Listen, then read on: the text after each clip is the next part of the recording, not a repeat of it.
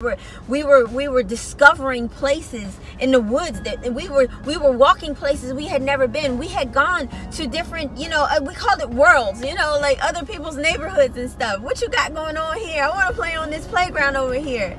And then all of a sudden, in the blink of an eye, all of that went away.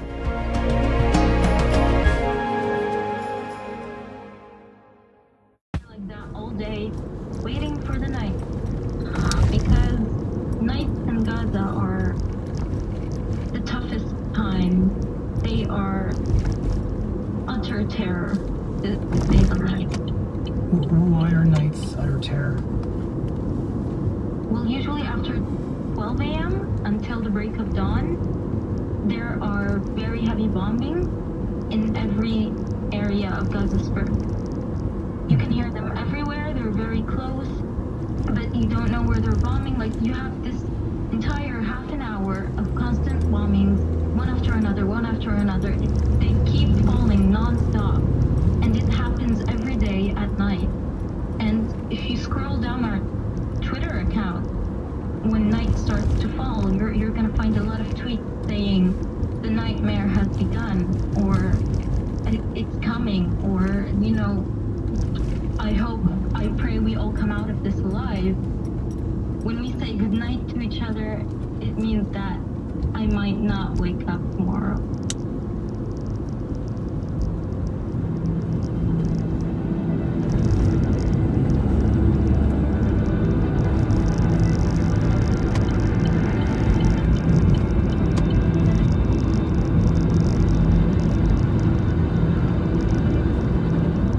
We'll be right back.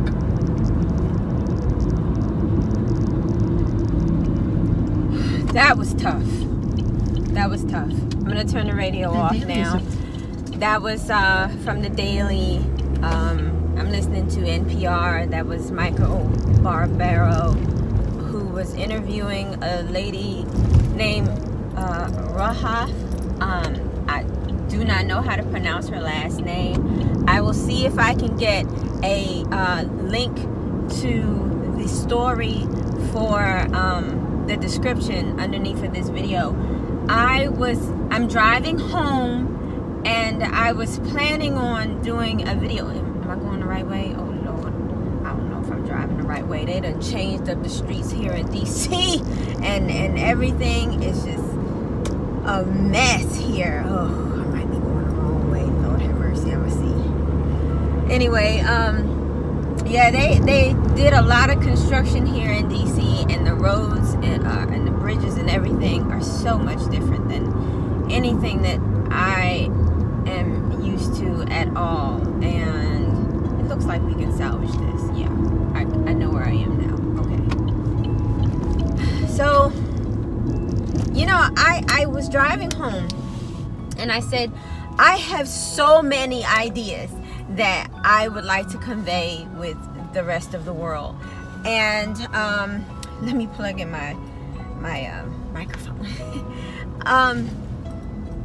But what I had wanted to talk about, I know I can pretty much talk about at any time that I want to.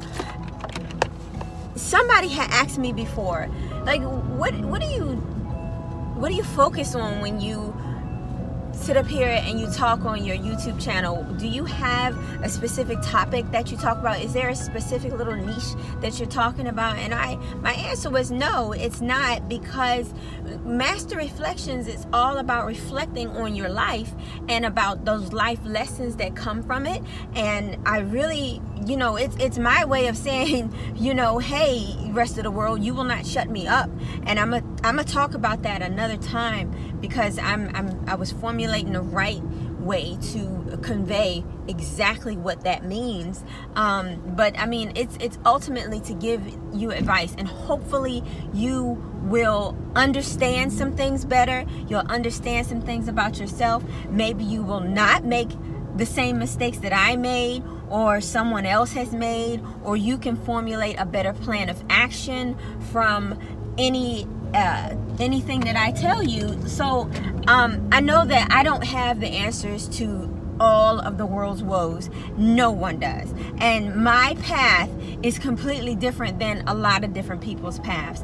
And what I know and what I've gone through is different than what some other people have gone through. I get that. There's a ton of information, ton of things that I can tell you, but you know, those things will take time to actually unfold. And I just hope that when I do these videos, I am talking to someone that will understand exactly what I'm talking about, or they will understand exactly what they need to do and where I'm coming from with things, because I'm just giving you these things as an example to fall back on. And then, you know, you can formulate whatever that you want from it. So if I tell you about me having makeup and, you know, me stepping out of my comfort zone, it's not about my makeup. It's about me stepping out of my comfort zone. It's about me doing something that I have never done before, and standing in a new place that I have never stood before, and relishing in the beauty that there is in that particular action. And so I was going to talk to you about a different topic, and so I'll bring that topic up another time. I'll probably be wearing the same shirt, I don't know. But I turned on the radio because my radio is always on NPR. I'm always listening to something. I want to know what other people are going through in their lives. I want to know what's happening on the other side of the world. I want to be able to understand just life. And for those of you who don't know, I don't think I've ever really said this, but anyway, I have gone to school for psychology, and I do plan on talking about that in a video. I've gone to school for psychology. I don't have a degree yet. I am this close to my getting my bachelor's in psychology. And what I love the most, what I want to have my niche in the rest of my particular life, is social psychology. That stuff just gets me going. I love social psychology because I want to know why. I want to know why. I grew up asking that question all the time. I did not grow up in Generation Y, but I do remember asking my father why, and then he'd give an answer, and I go, why? Because each and every answer is a different layer of that onion that you are peeling back. So anyway, I know you're probably wondering, what in the world does that have to do with you starting off this daggone program with this sad old story? And I'm going to tell you, you need to know that girl's story. I'm going to tell you what really drew me into that particular conversation that was going on with Rahaf and Michael Barbaro before I turned on the radio. I mean, before I turned on this thing so I could talk to you guys. So I have the radio on. I'm getting ready for my drive. I'm following my GPS because I need to go home in this daggone traffic. And I'm just about to talk, so I'm about to turn this thing off. And he asked her a question. She said, what do you do? He's like, you know, what happens there, you know, when there's a bombing? And she's like, everybody runs to the living room. And so she goes off to talk about something else. He brings her back. And he's like, well, wait a minute. What exactly is the significance of you guys, of everyone in the house running to the living room? Because she's in Palestine, right? She's in Gaza Strip, in the center of everything in Palestine.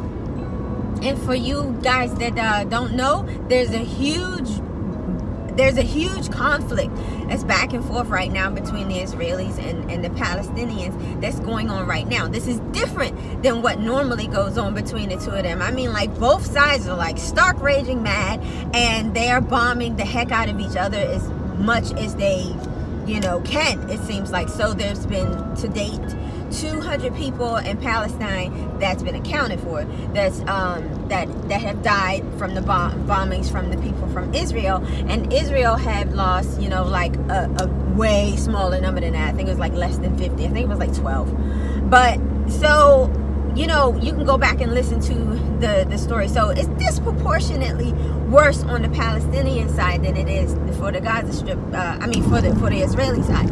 So, you know, I feel for any set of people who are oppressed and are going through some things. You know, like, I don't know what sparked all of this stuff, this latest round of conflicts between the two parties. I mean, the two places. I don't know.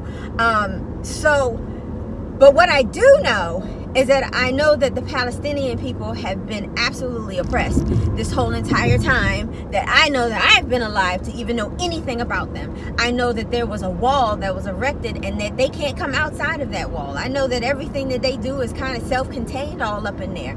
I know that you know, there are a lot of people who can sympathize with the Palestinian people because they're people. Forget who they are. You know, like they're not a group of really bad people. They're just people that was there on that particular set of land, and then some other people decided to come in and say this is our land, and they're like, no, wait a minute. Ooh, who does that sound like? America with the Indians. Right? I mean, like, let's be honest, for real, you know, I wasn't here when that time was there. I was brought here. My peoples was brought here. My peoples was brought here on the daggone boats and everything, and I just happened to be American because my ancestors was born slaves and they was here on American soil. Okay, that's where I get my daggone, you know, nationality from, because my peoples, my ancestors was brought here on boats, you know, and told to work fields and houses and other things like that and build for, you know, the slave masters and everything. So that's how my people got here. So you know, so I can understand. I totally can understand where that set of people is coming from. So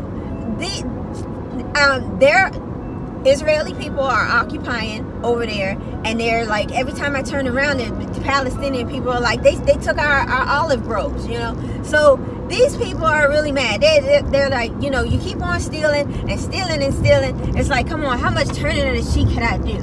But anyway, let's go back to this lady who is on the phone and in the middle of the Gaza Strip, you know, she's saying, hey, my family, we get together in the living room when there's a bomb going off. So he brings her back to that point. It's like, okay, so why do you guys do that? She said, because, and this is what really touched me, and this is what got me to stop in my tracks and really listen to what this lady was going to say next. Because you think you know what people are going to say, but you have no idea. She said, we go to the living room to make sure that everyone is there. We go to the living room because we want to say, okay, everybody's here. And so she goes off and starts talking about something else. And, you know, the interviewer goes back and says, wait. Why do you want to make sure that everybody is there? And she says, because, you know, you or I were probably thinking, what I was thinking was, that's the most fortified area of the house. That's the safest place to be. That, no. Those are not the reasons why. You want to know why she said that? She answered that it was because if you die together, no one will have to be left behind. Like, let that sink in. Let that sink in. I have never heard anything like that before in my life. I mean, here in America, we worry about whether or not there's going to be a tornado. You have a cellar, and the twister come, and you go run into the cellar to make sure that you're underground, so the twister don't get you. To make sure that maybe, hopefully, it's not a hurricane. It's bringing a whole bunch of rain and all that other stuff. You go down there to the cellar, and you hope to survive. You hope to survive in the most fortified area of the house, so you can get through some things, right? So you can see the light of day. You huddle together because that's the safest place to be together, not because you want to be together and die together. Like, that's deep. So his follow-up was, so you're saying that you don't want to be a survivor if anyone dies? She said, no, I cannot imagine. She said, I cannot imagine surviving without my family.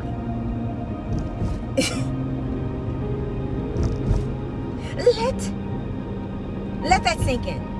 Forget about everything else and let that sink in. I don't want to be a survivor. She said she don't care about life unless it's with the people she loves. Unless it's with the people she said that she doesn't want to survive. She doesn't want. What kind of mentality do you have to have? What kind of upbringing do you have to have? What kind of everyday oppression of your spirit do you have to experience to say that life is only worth living unless it's with my family, not my husband, not my kids? It's with all of us. It's with all of us. You know, that was deep. And so that made me think, how petty are you? How petty and spoiled are you to have your life ran every day by thinking about how you're gonna get back at someone because of something dumb they may have said, because they may have outdressed you or outsmarted you on the court or something, or maybe they got a guy that you had been wanting for a while. Maybe if you're a guy, that somebody got a girl that you had been after. You know, maybe somebody has got a job. You know, you have a job. You have a job. Let's say you have a job, because I know there's a lot of people that don't have a job, but you have a job. But you're mad at somebody else. And you think that they took your job from you. And you ready to go and do what? I don't know. But how small are your problems compared to people who have to live like that, to people who have grown up with that? Because that girl is 22 years old. She don't know nothing. She don't know nothing but what she is living. Because one of his other questions is, well, you know, there's a campaign going on right now, and you know, there's conflict and everything, and he said, what is normal like? Her answer was, there is no normal. There's no normal. There's always a bomb going off. There doesn't have to be a skirmish. She didn't say skirmish, she said something else. But she said there doesn't have to be a skirmish. She said there doesn't have to be a heightened sense of danger. It's just a bomb. Every day. Every day. You know. And she said that earlier in the video. I mean, not in the video. She said that earlier in the interview on the radio. And I thought to myself, okay, I remember when I was young and I was growing up in Southeast DC, and I remember that it was during the crack epidemic, and I remember that every time you turned around, one of your friends died. Like, when I grew up, it was so many people that was outside and running around and playing and just having a ball, having a grand time, you know, playing catch a girl, freak a girl. Yes, I said that.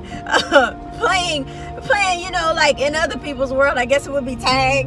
But, you know, we had so much fun. We were riding our bikes. We were popping wheelies. We were discovering places in the woods, that we were walking places we had never been. We had gone to different, you know, we called it worlds, you know, like other people's neighborhoods and stuff. What you got going on here? I want to play on this playground over here. And then all of a sudden, in the blink of an eye, all of that went away. And every night, somebody that you knew died. Every night. Somebody who you had a crush on passed away because they were shot by the cops, because somebody said that they had a gun on them. And they did. They did have a gun on them. You know, and then somebody that you knew was in a shootout. Somebody who you knew was driving in a car somewhere. Somebody who you knew was walking down the street, was in the wrong place at the wrong time, and they just got gunned down because they was looking for somebody else and not that person. I lived in a house where every day there was a gun violence, shooting and everything. And so you had to drop down on the ground. And you had to get to the spot where there wasn't a window. You had to get to the middle of the house because it was the safest place in the house. You didn't want to get shot. You thought that if you slept by that window, you were going to die because somebody was going to shoot through it. Well, this girl had to deal with rockets. She has to deal with bombings. Forget people running around with AK-47s and all kinds of other stuff going on. What? semi-auto, semi shotguns. Back then it was like the real popular thing to have was like a sawed-off shotgun and you know, and Uzis. Oh yeah, Uzis, that's right. You know, it was just, it was nuts. It was nuts how I grew up. I don't talk about it much, but you know, me and my cousin, we were sitting back a couple of weeks ago and we were sitting up there saying, you know, we don't understand some of my cousins and stuff, some of my nieces, some of my nephews is coming up right now. We don't understand why they want to run to danger. We don't understand why they think it's cool to hang out with the wrong people. We don't understand why they think it's okay to not call and come back home. We don't understand that. We don't understand. And I said to her, I said it's because they don't fear anything. See, when I was younger, I remember that it was always someone else before the crack epidemic really hit. It was always someone else. Or they got AIDS, that's somebody else. Or they got pimped out, that was somebody else. Or they on drugs, that's somebody else. Your mama's on crack rock, that's somebody else. It wasn't your family. It wasn't your house. Until it started to become that, did we realize that there was danger in this world. There was danger in all of this things that we thought was nice, and everything that you know could be upheavaled, just turned over. Just everything that you knew, that you thought you knew, was going to be gone in an instant, in a flash. You know, it was humbling, but it wasn't humbling because you didn't have no time to be humble. You didn't have no time to be humbled. You just had to deal with the new normal. This is the new normal. This is the new normal. This is her new normal. Wait a minute. This was her life. She don't know what it was like to have all of the people run around. She don't know what it was like to have fun. She don't know what it's like to explore those different areas that you never explored before. She doesn't know that. She doesn't know what it's like to go away from her country. And for us in America, America's so big. It's like going away from our country. It's like me going from DC to South Carolina. That's a whole new country. What in the hell? It's funny, but it's not funny. It's so humbling. How petty are you? How petty? How petty are you to sit up there and still hold on to anger and resentment and just all those negative things that could go on through your life every day? How petty are you? You don't know what it's like to live every day as your last day. You don't know. You young people coming up, you don't know. You don't know what it's like. I know what it's like to grow up hungry and to grow up thinking, if I could just put this pack of fucking hot dogs in my pocket, I won't be hungry for a day.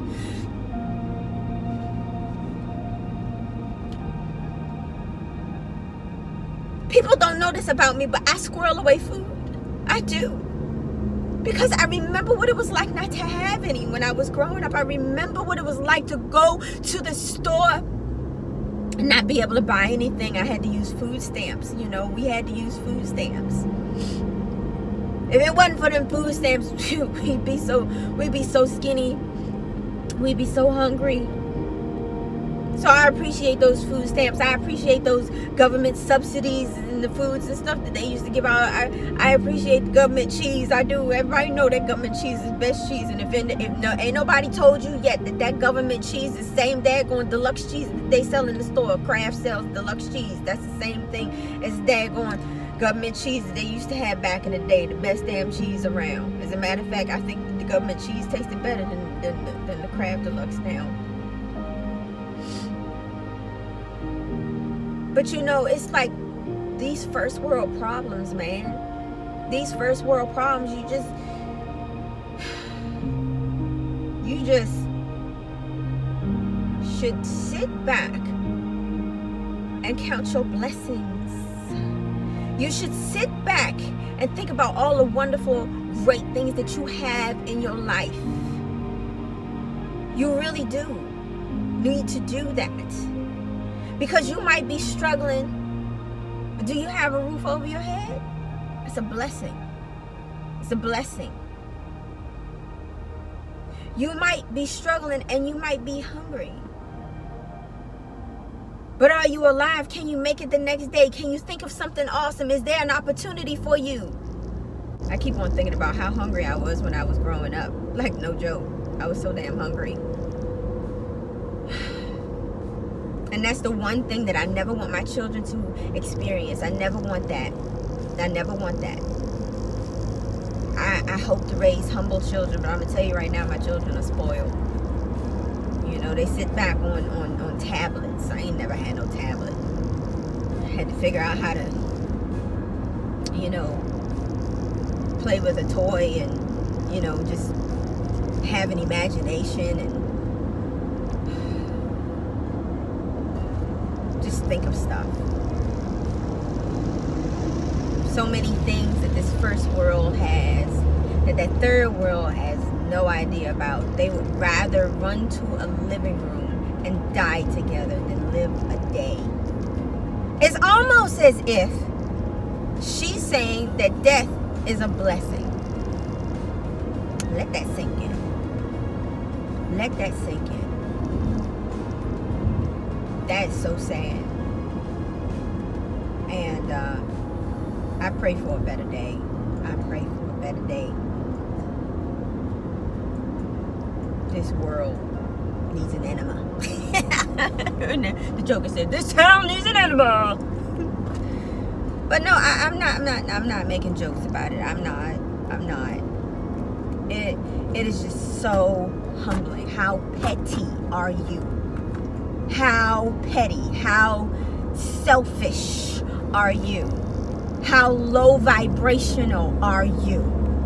And if you are none of those things, then that is a wonderful thing. That's great. Each one teach one. Go out and try to lift somebody up and try to tell them and try to encourage them to be better. Just like I am here on this platform. You know, I have a voice. People are listening. Oh my God. But how petty are you not to recognize the blessings that God has given you in your life? You're not her. Anyway, that's all I'm gonna say about that topic right now. But I was humbled by what she said. I really was. Really am. I really am. Alright. I hope that this message has gotten through to somebody. I'm not going to do no editing on here. I don't think there's anything I need to take out or anything. Sometimes I might change a word or two here and there. But I don't think I'm going to do that for this one. But, yeah. You guys, like, comment, subscribe. And if you want to support this channel, because you know I'm going through a divorce, I need money for that, for my legal fees. I am not above a handout, not at all. I'll leave my Cash App in the description below, and look it up. You know, follow me on my other page if you care. I'll talk to you later. Miss K is out.